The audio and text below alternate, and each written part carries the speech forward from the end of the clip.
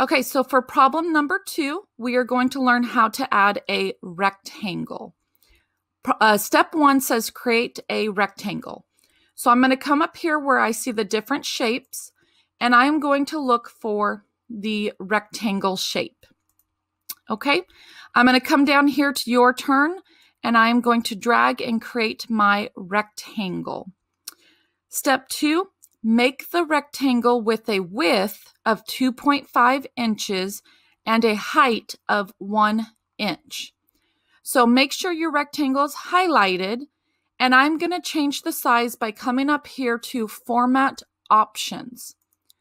And you can see it will look like this, and I'm going to click the down arrow for size and rotation. I'm going to be looking at the size.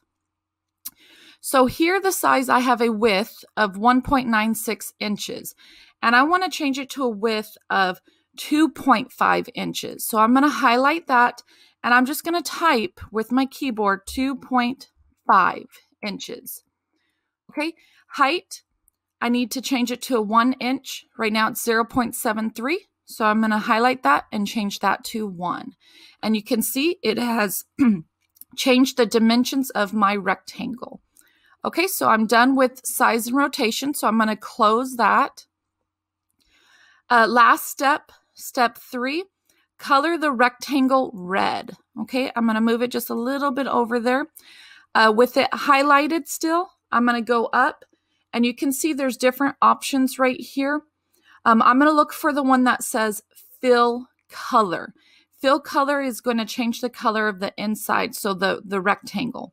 And it wants me to color it red, so I'm going to go down where I see red, and bam. Now, it doesn't say anything about the border.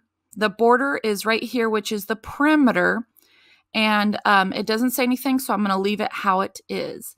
And that is how you do number 2.